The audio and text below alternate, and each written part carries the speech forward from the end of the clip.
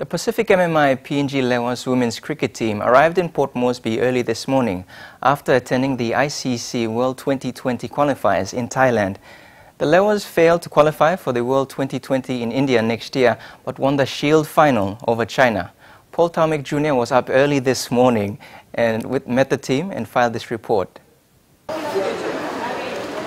It was very early for families and friends to welcome home the PNG Lewas. But Cricket PNG's Rarwa Dikana was there to welcome the tired and jet-lagged Lewas.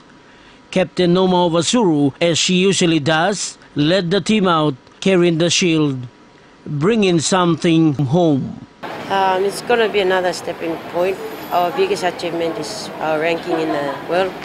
We've jumped from number 17 down to number 13, so that's a really biggest achievement for the team this tournament for us. She says Bangladesh was their toughest opponents. Bangladesh was only our tough opponent. Coach Rodney Maha said the tournament was tough.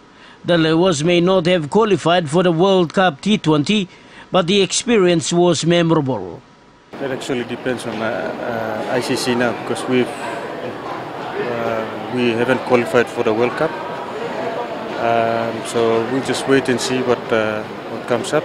The coach thanked the families and people of Papua New Guinea and major sponsors Pacific MMI for their continued support to the Lewas. The team will have a break for Christmas and will prepare for the East Asia Pacific tournament next month. Paul Taumick Jr., NBC National Sports, Port Moresby.